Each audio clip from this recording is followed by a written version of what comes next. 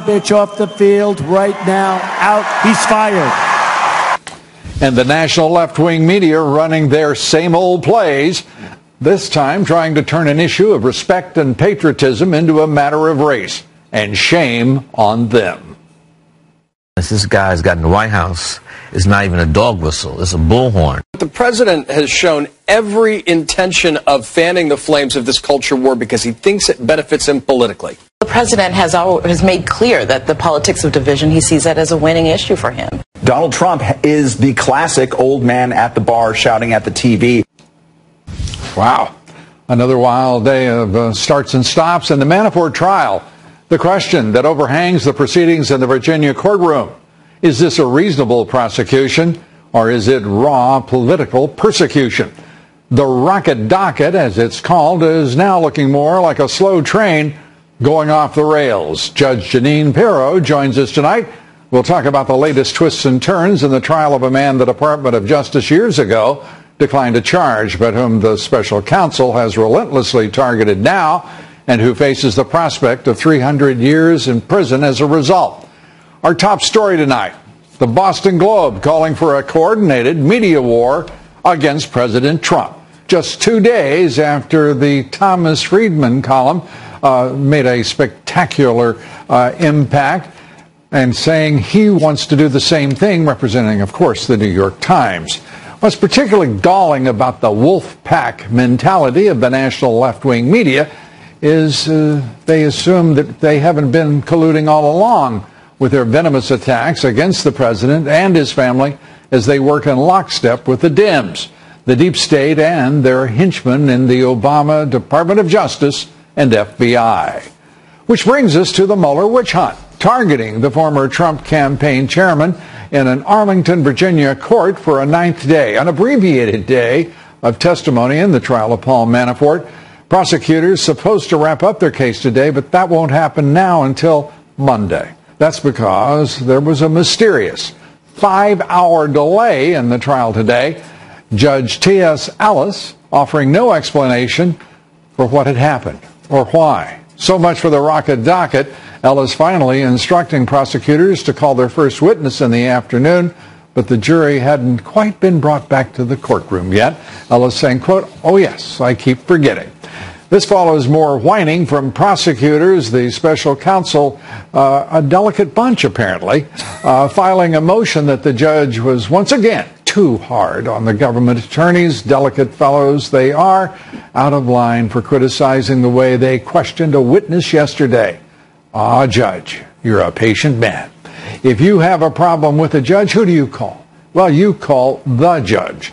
Judge Jeanine Pirro joins us now, host of Justice with Judge Jeanine on the Fox News Channel, author of the #1 New York Times bestselling book, Liars, Leakers, and Liberals, the case against the anti-Trump conspiracy. Great to have you here. Thanks. A mysterious 5-hour interregnum in the proceedings in that courtroom, no explanation.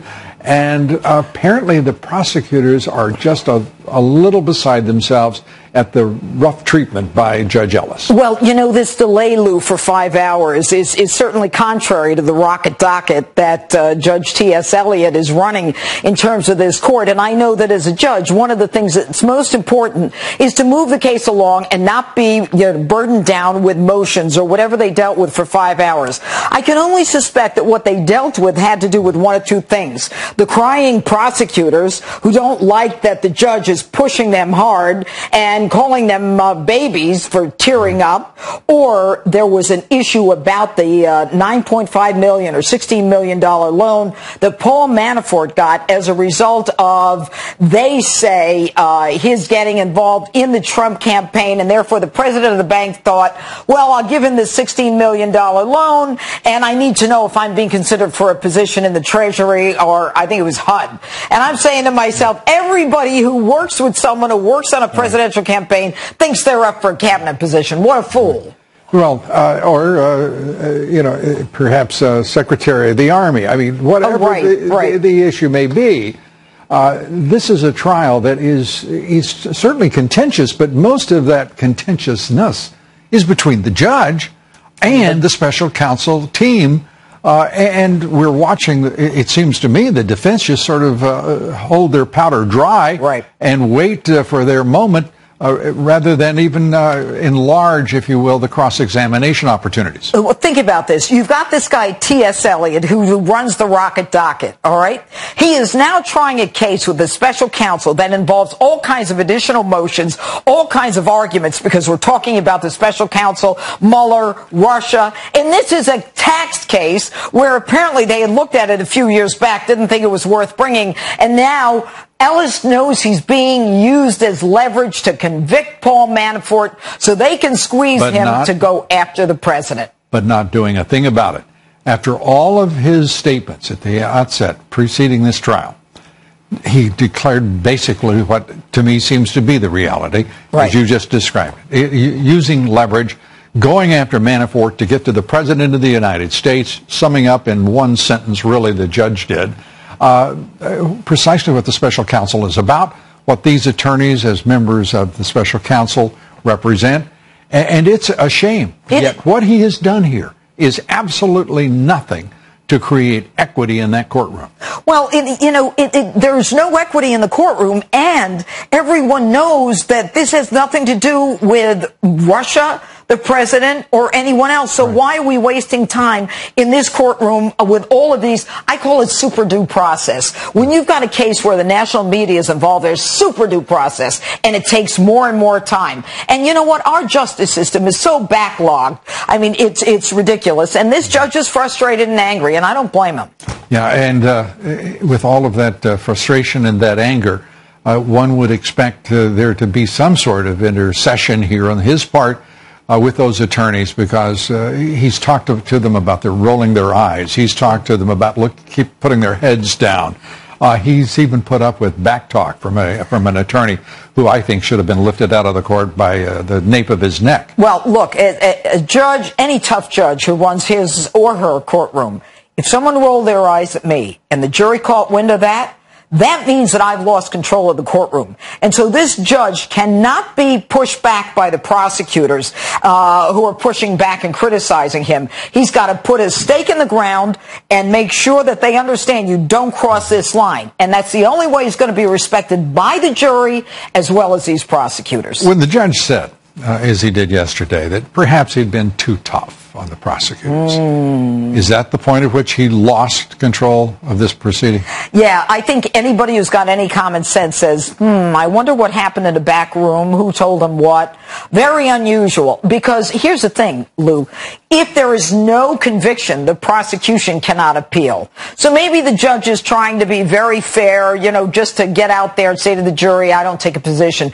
All he had to do, Judge, all you had to do was tell the jury, I take no position on this case. You go into that deliberation room and you decide the facts based upon the law and the evidence that you heard. And day 10, Monday, in the trial of Paul Manafort. Judge Janine, great to have you here as always. Thanks so much. Be sure to catch Justice with Judge Janine Saturday nights, 9 p.m. Eastern on the Fox News Channel. President Trump today announcing he will double steel and aluminum tariffs against Turkey, sending Turkey's currency tumbling nearly 15%, down 20% at one point. Turkey's stock market plunging 7% since the President Erdogan visited the United States and failed to reach an agreement to free American pastor Andrew Brunson from a Turkish prison. The booming Trump economy has been delivering for all Americans, as the president promised. African American and Hispanic American unemployment have reached the lowest levels in the history of our country. What do you have to lose? People didn't like it when I said that. What do you have to lose? Guess what? We're right. Some leaders in the black community ignoring progress. We take that up with Ed Rollins and much more straight ahead here. Stay with us. We'll be right back. Former president of the NAACP, Cornell Brooks, ignoring the way President Trump's policies have helped African Americans, all Americans, and instead he wants to call the president a name. Our commander-in-chief is, in fact, the racial opportunist-in-chief in this country. He's using race to incite the base not bearing in mind that his irresponsible presidential rhetoric literally results in racial tensions being exacerbated and literally lives being put at risk. Did he forget that under this president, black unemployment has hit an all-time low? He also seems to have overlooked the president's recent approval rates among African Americans. 29% according to the Rasmussen poll, 21% according to the NAACP polling itself. Both numbers more than double the number of African American votes that the president received in the election of 2016. And joining me now, top political strategist, Great America PAC, former Reagan White House political director, Fox News political analyst and savant, Ed Rollins. Ed, I mean, that's really extraordinary to see that kind of, just that kind of resistance to reality, which is this is a president promised to work for all Americans. He's doing so to great and unprecedented effect. Well, it's limiting the knowledge of the constituency group he pretends he's defending. 25% of African Americans now are supporting the president. You have to go back to Eisenhower to get a Republican to have those kinds of numbers. The reason they're doing that is he's creating jobs for them. He's lowering that unemployment rate. He's talking about things that matter to them. And I think to a certain extent that number will even go higher. Well, that number will go higher. And meanwhile, some people are trying to make a racial issue out of the president's objection to disrespect, to insulting the national anthem, this flag that represents all of America. It is a peculiar reaction that he's getting from people who would think be delighted that he is so successful. Well, we're back to the old NFL tricks again, and you know, one of the guys who kneed last night basically said, well, it's 60% of all prisoners in prisons are African Americans. Like, that's President Trump's fault, or is that the people who've committed crimes? My sense today is this is a president who basically is trying to create jobs, trying to fix the environment for African Americans and everybody else. Well, the absolute bald, straightforward fact is he's working on prison reform and doing more than any one of those people on their knees talking big about the president and disrespecting both him and the country. So this is a political strategy. Obviously, the Black Caucus is getting more revved up for the elections. They're looking to elect the first black speaker is what they're talking about today with a number of candidates. This meeting's going on all the time. And in order to do that, they have to play the racist card. And the racist card is very un-American and very detrimental to not just this president, but to all Americans. Well, we've seen progress in one area, certainly, at least in terms of respect. Suddenly, Mitch McConnell is praising the president, suggesting that Republicans attach themselves to the Trump agenda. And guess what? He now is supporting the president's tough position with China and using tariffs, which he absolutely just didn't think was a great idea a month ago. No one sees more polling data than Senator McConnell. He runs all those Senate campaigns. They all report to him. He knows what's going on in the country. And my sense, when I saw that today, it tells me that the polls are showing that the president's more popular every day. His policies are more popular every day. And I think to a certain extent, that's why McConnell's come around. You won't see Speaker Ryan come around, but you basically see McConnell. Why? Because Ryan has made up his mind. He has no integrity. He has no integrity. He's going to go out to the bitter end, arguing that his policies are the correct taking policies. Down the conference, taking down fellow Republicans in the midterm elections. I mean, this is one of the most unconscionable figures I've ever seen or read about in the speakership. It's amazing. That's the members' fault. You're seeing now a whole number of Democrats who want to get rid of Mrs. Pelosi as a future leader. Way bigger numbers than the Republicans have.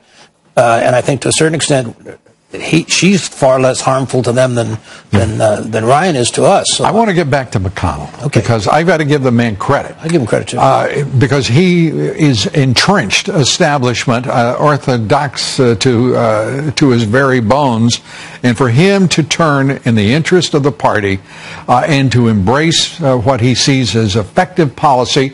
Making real changes in the trade relationship with China, and right now rising above all of that and acknowledging that the president is right and that we had to do something to correct these imbalances in our trade relationships globally. Mitch McConnell can count votes. Mitch McConnell knows politics as well as anybody. He sees what the president's doing for his party, and the president's going to hold the Senate for him. Ed Rollins, thank you. Great to see you. Thanks so much. Thank you very much. Appreciate it. Be sure to vote in our poll tonight. The question is, do you think NFL Commissioner Roger Goodell and the owners understand that if players continue to insult our anthem and our flag, that fans may well abandon the league altogether? Cast your vote on Twitter at Lou Dobbs. Follow me on Twitter at Lou Dobbs. Like me on Facebook. Follow me on Instagram at Lou Dobbs Tonight.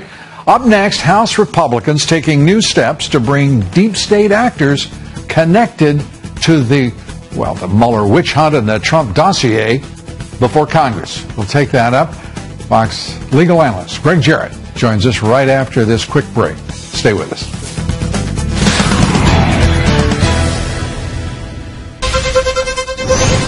A lot of noise today about former White House aide Omarosa's new book. We'll spare you the details, but we will share with you the White House response. Their statement reading, in part, quote, "It's sad that a disgruntled former White House employee is trying to profit off these false attacks, and even worse, that the media would now give her a platform after not taking her seriously when she had only positive things to say about the president during her time in the administration." And I think that is right to the point.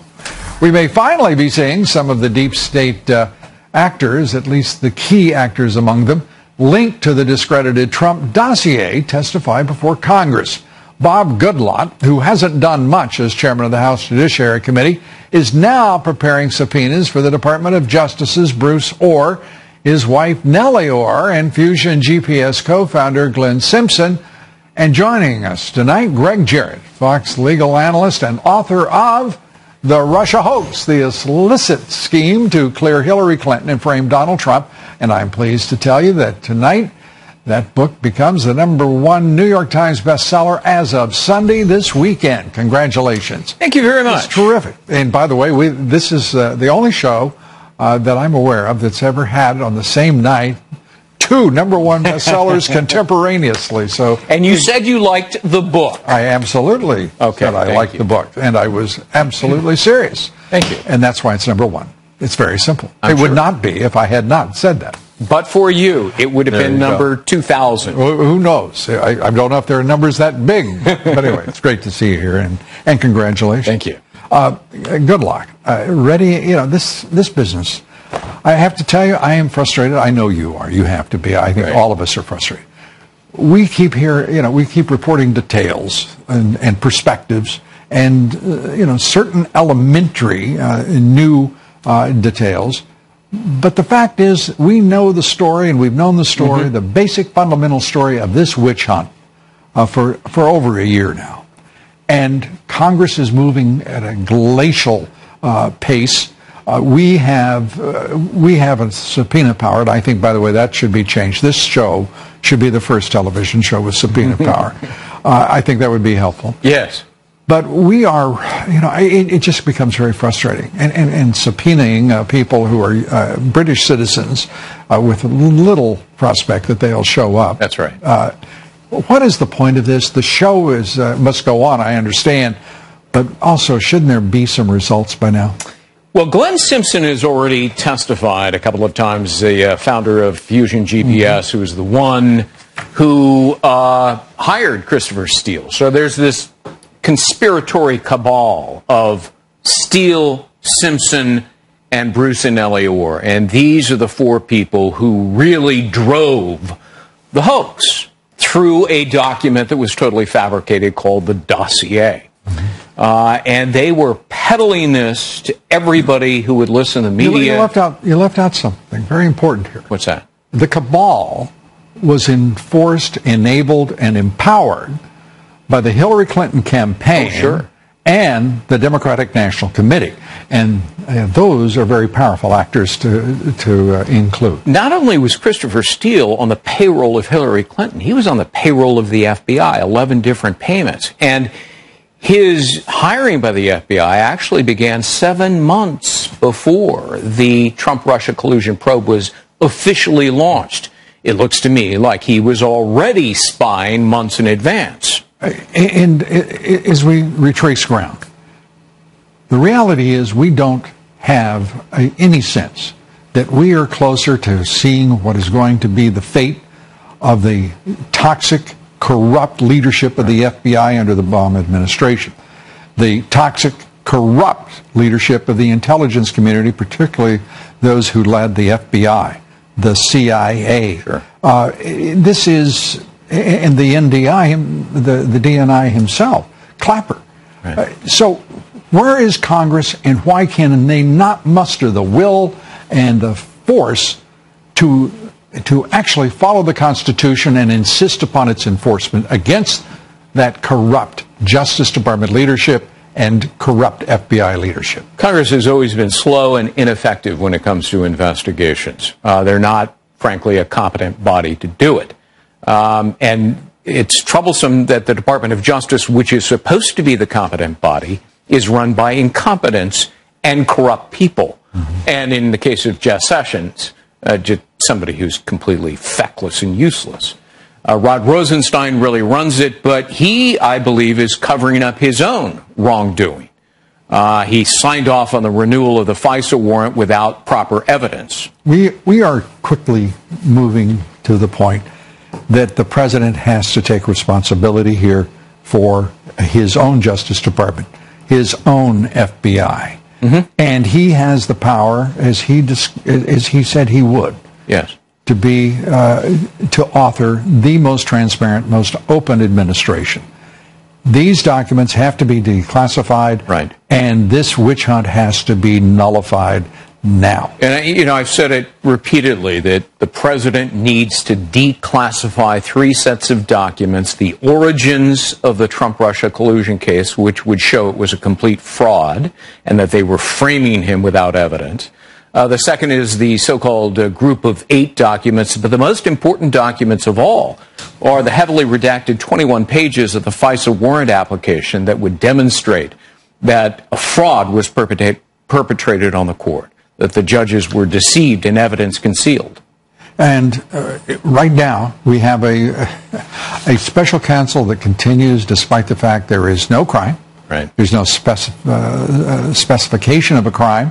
There is, it is bewildering that with all the conflicts that attend Robert Mueller as the special counsel, his appointment, his acceptance of the job, that we have a special counsel investigation at all. That's right. Not only was his appointment illegitimate because the law requires, the regulations require, a stated crime. This is an investigation in search of a crime. But even worse than that, the launching by the FBI in July of 2016 of the investigation into Trump was in clear, direct violation of FBI regulations. Comey knew it. Comey didn't care. He was relying... Neither did the entire leadership of the FBI under President Obama. They're no longer there. That's correct. As a result. At least that has occurred, but we don't have consequences, and there isn't, at least as far as I can determine, any consequence in law that is punishment for what has transpired. We're going to continue this because, to me, the hammer is now down. It has to be resolved because we can't continue these year-long soirees where everybody is discussing the facts and understand the facts, but nothing happens. And particularly on Capitol Hill, where not a single U.S. senator has called out this Robert Mueller. But this is how cover-ups work. The facts are slow to emerge. Yeah, well, we've got more facts than we have action, and we seem to have a lot more talkers than we do doers. Right. Greg Jarrett, great to have you with us. Lou, thanks so much. And again, congratulations. Come Sunday, #1 New York Times bestseller. Feels pretty good. Yeah, it should. Wildfires continue to wreak havoc in California. The Holy Fire burning south of Los Angeles, destroying a dozen structures, threatening nearby homes, and the fire allegedly started by an arsonist Monday, burning more than 18,000 acres so far. It's 5%. 5% contained. Up next, it seems the NFL doesn't learn quickly. Fans are in, it appears, for another year of grandstanding. The NFL is in a very bad box. You cannot have people disrespecting our national anthem, our flag, our country, and that's what they're doing. And in my opinion, the NFL has to change. Or you know what's going to happen? Their business is going to go to hell. We take all of that up right after this quick break. Stay with us.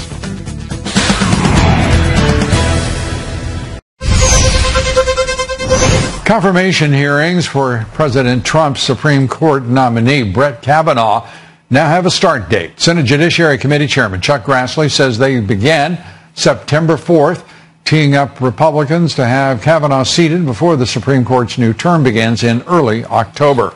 Joining us tonight, Chris Farrell, Director of Investigations and Research for Judicial Watch.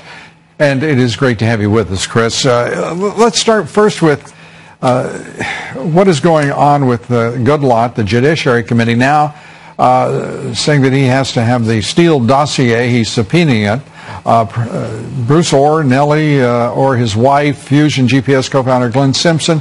Where are we headed here, and how likely is it that that subpoena will win out? Well, better late than never. I'm glad that he's doing it because I think it's a critical piece of information that the public has got to have access to. We're already suing. In fact, we sued to get a hold of the Orr GPS Steele communications. Of course, we had filed those requests literally months ago in order to sort of exhaust the administrative process so that it was ripe for litigation. So, he can issue a subpoena and act quickly, which is great, and he should.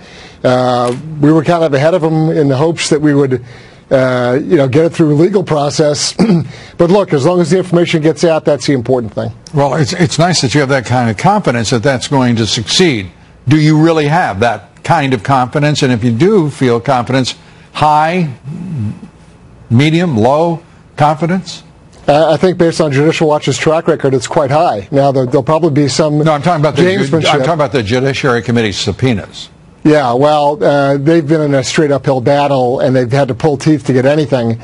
So I expect more gamesmanship. I mean, but I'm glad that they're asking. I'm glad that they're exercising their constitutional authority, and they should be answered. There's no reason not to. Why isn't there any interest, apparently, on the part of any one of these committees, in the House particularly? The Senate is a complete waste of time. Total. But why isn't there any interest in how that money was moved from the DNC, millions of dollars, and from the Hillary campaign, millions of dollars, into support for the creation of the phony dossier? And what was the role and relationship between the FBI and the Orrs, the Strzoks, all of them, and the creation of the FISA warrants? I mean, there has been no discussion of investigation on that basis at all. And those are the principal actors here, because they were funding all that transpired. That is the DNC and the Clinton campaign. And the bitter irony and the signal that this is such a political witch hunt that it's insane is that if Mr. Mueller was looking anywhere, what you just described is precisely what he should be looking at. There's the conspiracy. There's the Russian collusion right there. What you just enumerated, those connections. But why isn't anybody focusing on it? That's what drives me nuts. And it should drive you nuts. Frankly, leaving out the leadership, which is they're a waste of time. That's just a waste of time even discussing them. Yeah. But let's put it this way. The Freedom Caucus, every single one of those members should be screaming every day for the shift to be made to looking at the whole lineup of the cast of characters and all the actions and behaviors that you just detailed seconds ago. And, at this point, it's 2018, we're in August, and the beat goes on.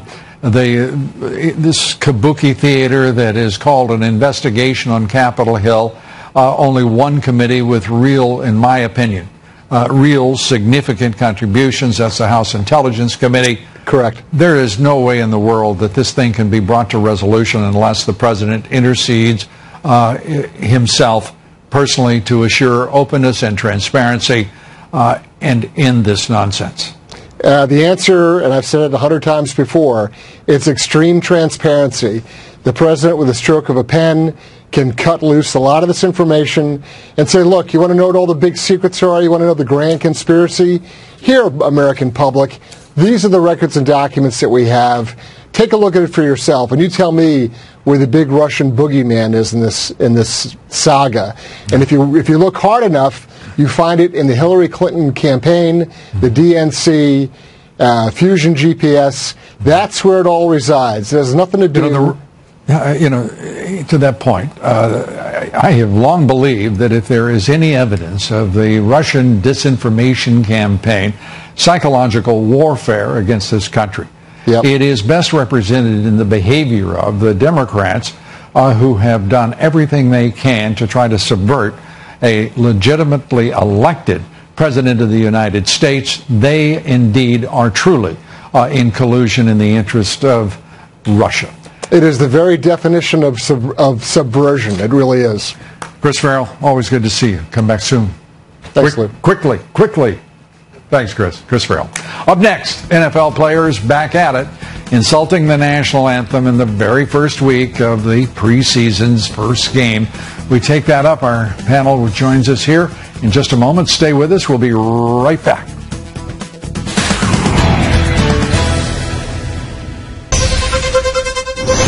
The 2018 NFL season isn't officially underway. Exhibition season certainly is. Already players are protesting the national anthem. During last night's preseason games, players from a number of teams took a knee, held their fists high, or stayed in the locker room, or walked in during the anthem. Or President Trump, by the way, today reacted as you might expect. He tweeted this: "The NFL players are at it again, taking a knee when they should be standing proudly for the national anthem." Numerous players from different teams wanted to show their outrage at something that most of them are unable to define. They make a fortune doing what they love. Be happy. Be cool. A football game that fans are paying so much money to watch and enjoy is no place to protest. Most of that money goes to the players anyway. Find another way to protest. Stand proudly for your national anthem or be suspended without pay. Joining us now, Gina Loudon, political analyst, member of the President's Media Advisory Board, Dom Giordano, radio talk show host on Philadelphia's WPHT. Good to have you both with us. Gina, let's start with the President. As usual, he had it right. He told these guys what would happen, and what we have been watching are 2 seasons of declines in viewership of the NFL. Yeah. What were they protesting again, Lou? Can you even remember? Because I kind of feel like maybe they're protesting.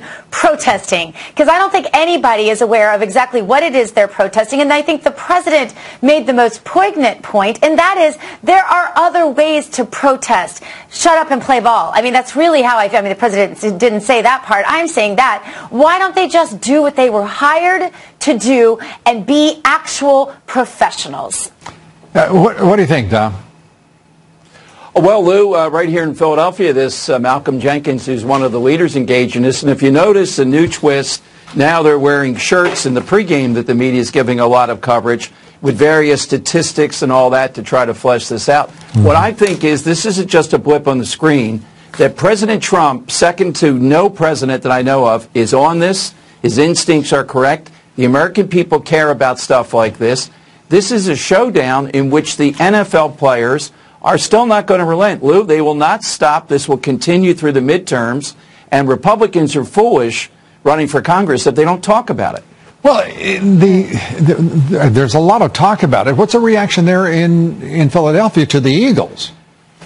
Well, the reaction is people love the Philadelphia Eagles here, Lou. Mm-hmm. So the sports media, Lou, they're the Super Bowl champions, right? Right, but yeah, and the sports media here in Philadelphia says the most outlandish, silly things like, don't they have a First Amendment right, and all the rest of it. Sure. But a large contingent of people are angry about this. They agree that these players have maximum platforms. I would put Malcolm Jenkins on for my whole show, and national people would too, just to flesh it out, debate him on these issues. They don't want to do that. But the NFL, Lou, is afraid of the players' union and afraid of a mass of players. They think they're going to just go past Trump on this, and Trump will get tired of it. President Trump will not. and neither will the American people. They won't stand for this.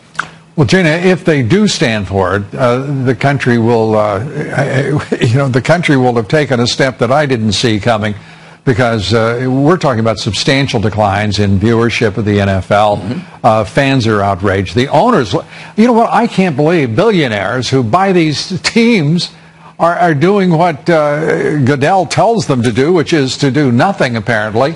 And I can't understand why grown men and women would simply just say, whatever you say, Roger, thank you very much, and go about their business, as if they had no influence whatsoever over the events that are taking place in the sport and in their business. Well, and it's PR that, frankly, football doesn't need right now. I've noticed, Lou, as I'm looking at schools for my children, that football programs are diminishing in schools, both in just regular public schools, in private schools, and also in colleges. They're putting less money into them. And I realize part of that's because of the physical damages. But, football's an American institution. I love football. And I hate that they've done this. So I switched over to watching SEC. But I do think that, as long as they're going to keep up with some would say there's very little difference in terms of the quality of the players. But this is not a winning issue. And I think, as Don pointed out, everyone who's running who is a Republican should be mentioning this. Take notes from the president. This man knows how to market himself. Take notes, and definitely they should be mentioning this over and over again, because it's a losing issue for the left. Dom, you get the last word.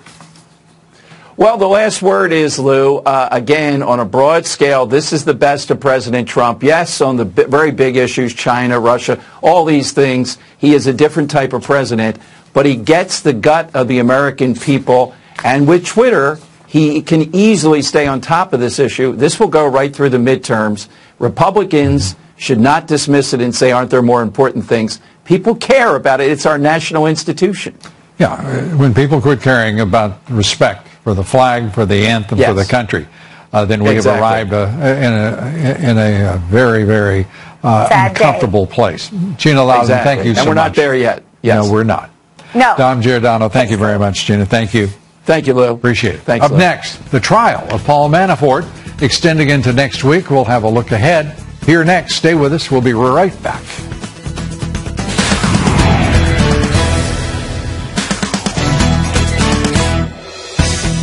Well, on Wall Street today, stocks moving lower. The Dow Jones Industrials today down 196 points. The S&P lost 20. The Nasdaq fell 53 points. Volume on the big board, 3.2 billion shares. The Dow down just over 0.5% for the week itself. The S&P down 0.25%. The Nasdaq, well, it was up nearly 0.5% on this week. And a reminder, listen to my reports 3 times a day, coast to coast on the Salem Radio Network.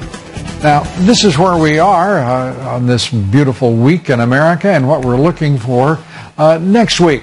The Mueller Special Counsel prosecution team will continue its case Monday, despite plans to wrap it up today. The case delayed for some 5 hours after prosecutors accused the judge of unfairly criticizing them in court. Judge Janine Pirro joined me earlier in the broadcast to talk about the basis for the judge's frustration. And this is a tax case where apparently they had looked at it a few years back, didn't think it was worth bringing, and now Ellis knows he's being used as leverage to convict Paul Manafort so they can squeeze him to go after the president. And the House Judiciary Chairman finally taking some action, Bob Goodlawn, preparing subpoenas for those linked to the bogus Steele dossier, preparing to haul the Department of Justice's Bruce Orr, his wife Nellie, Fusion GPS's co-founder, before Congress. Greg Jarrett telling us how the DOJ broke their own rules when they used Christopher Steele as a covert source. And President Trump blasting NFL players who knelt during the national anthem during a preseason game. The league and the Players Association have just over a month in which to alter the latest policy that required players on the field to stand and to pay respect to the flag and the anthem. That agreement, however, that policy was suspended. No new agreement has been announced, and based on the behavior of players in the first games, preseason games, it looks like they're a ways away from an agreement. So it will be a an interesting season, at least in the early part. An ominous warning now from Israel, and as they are preparing, obviously, for a war, concerned about Hamas that has been attacking them. And as we finish tonight, I'm just wondering, as we begin a new part of this show, whatever happened to the revocation of security clearances for former intelligence and law enforcement officers? The administration saying it was considering revoking clearances for former Deputy FBI Director Andrew McCabe, former Director of National Intelligence James Clapper, former National Security Advisor Susan Rice, former CIA Director Michael Hayden. We haven't heard anything since. We're just wondering. That's it for us tonight. We thank you for joining us. Join us Monday for conversations with Judge Pirro.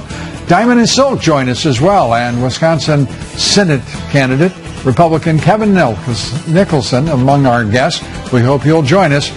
Have a great weekend. Good night from New York.